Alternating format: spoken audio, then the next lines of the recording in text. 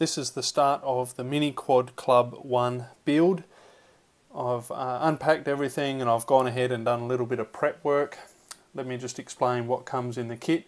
We have the 4 carbon fibre arms, a carbon fibre camera plate for using a board camera. I won't be using that. We have the top plate and the 2 base plates. These other parts attached to the base plate don't come with the kit. I'll come back to that in a minute. We have the hardware. It's all steel screws, M3 steel screws. Some are plain black, some are zinc plated, and zinc plated M3 nylock nuts, and aluminium standoffs, and a few plastic spacers. There's no nylon standoff hardware included in the kit. It's really just the main screws for assembling it, and I guess the zinc plated ones here for attaching the motors. And just a simple piece of paper referring you to their website, where it has a short build video just basically highlighting the simple bolt together of this. Doesn't show a complete build and doesn't show in depth how to attach anything other than the kit, or how to build the kit that they supply. So it doesn't show how to attach cameras or anything like that. Now, the prep work that I've done is mainly around the base plate here. I've taken the Luminaire PDB and attached the 12 volt Pololu to it, and I've tried to line that up with the holes in the base plate. The kit uses 30mm spacing between the M3 holes, where the Luminaire uses 30.5. So the KISS board also uses 30, I think, so I've actually gone ahead and drilled the holes out to 3.5mm in the PDB, which means that my nylon standoffs here, or screws, come straight through and don't skew out on an angle trying to get through the wider holes, or the wider hole spacing. So now everything's nice and neat and slides together.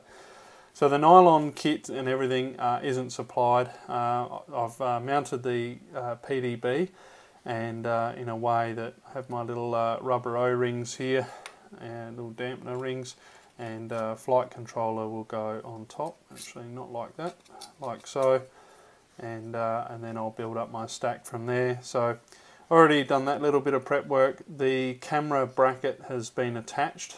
I won't be using a board cam, I've got the 1177.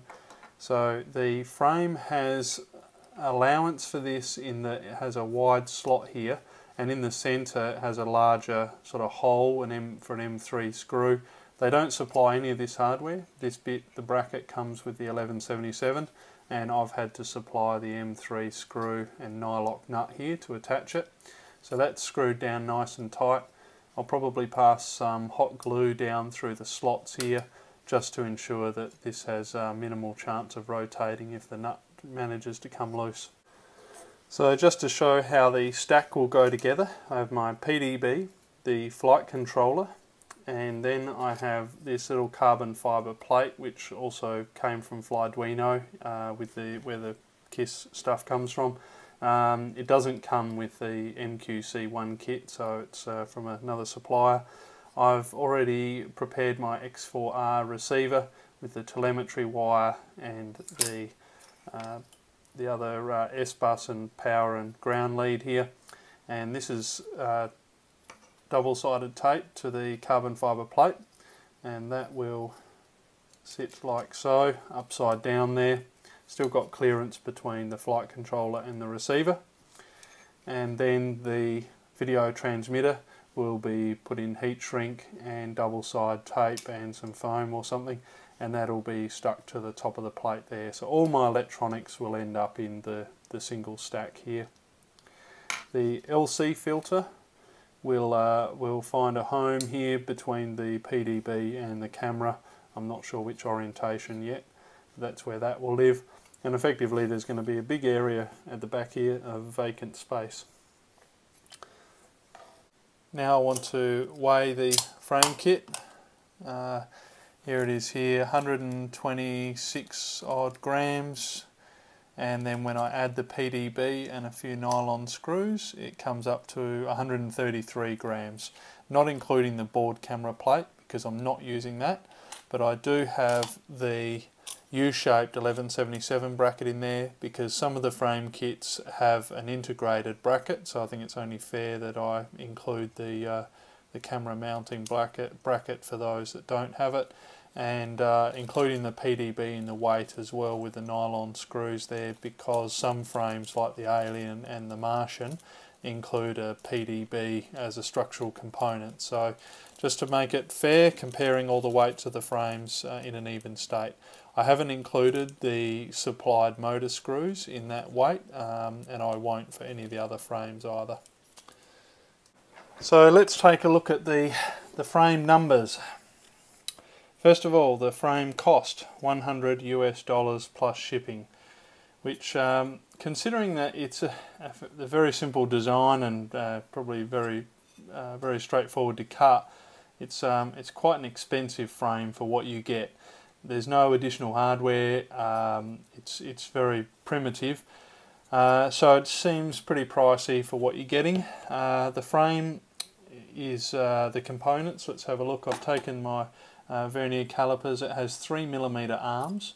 It has 1.65mm base plates, the two of them there, and a 2mm top plate. Now a lot of quads will just use 1.5 on the bottom here. Having 1.65 is 10% thicker, and I think that's a good thing. It should offer a bit of extra strength in the base. The top plate being 2mm is also good. A lot of them will only be 1.5mm, and considering it only has 3 rows of standoffs, there's no 4th row here like some quads that help support the battery, which will be mounted above it. Means that the 2mm plate helps to ensure that there's no flex in this area across here. So yeah, good quality materials. The carbon fibre looks very high quality, and the cut and finish on it is impeccable. No problems with it going together. Everything lined up well. I've got to say it is a very clean cut frame, but considering the price, I'd hope so, because there's no extra bits that come with this, and it does seem pretty pricey. The frame does have a fair bit of flex, probably being 3mm arms and these 2 base plates here with little support between them. There's a fair bit of flex in it. I'm not overly concerned about it at this point. A lot of modern cars are designed that way, to flex rather than be rigid. But yeah, it's something to note. Now the stance of it, it's 181mm left to right, both front and rear, left to right, and 134mm between the front and rear. To help keep the cabling neat at the front of the quad, where the wires came out to the arms, I took a small cable tie and passed it through some heat shrink, and then slid that over the sides of the U-shaped camera bracket. The PDB wiring is now complete out to the ESCs and to the battery pigtail. Got 2 sets of header pins on the PDB, one for the flight controller and one set to go to the video transmitter and camera after it's passed through the LC filter here. Here you can see the LC filter hot glued to the base plate under the camera there, or behind the camera. The flight controller is in place and all connected up to the ESC outputs. And note the pigtail at the back and the set of cable ties that help keep the pigtail in the centre of the frame. And here we have the video transmitter and receiver now on that final top carbon fibre plate in place. So the electrics there are complete. The MQC1 build is complete. Everything went pretty well. Unfortunately, the fancy laser or CNC cut logo is now covered up by a bit of battery foam there. One thing that did come up during the build is that the slots for the motor screws were actually not machined evenly, and I had to use a file just to file out about a quarter to a half a millimetre out of 2 holes on every corner to allow the screws to go through. So whether that was just a one-off machining error or whether it's a common error, but yeah, there's no way all 4 screws were going to go into the motor without some minor modification there. Now, for the weight of the unit, it has props on, battery strap, everything a lightweight antenna here. We're going to weigh it in a basically ready to fly minus battery, and comes in at 365 odd grams, 364, and then with a 1300 milliamp hour flight battery, 538 grams. So that's the all up weight, ready to fly.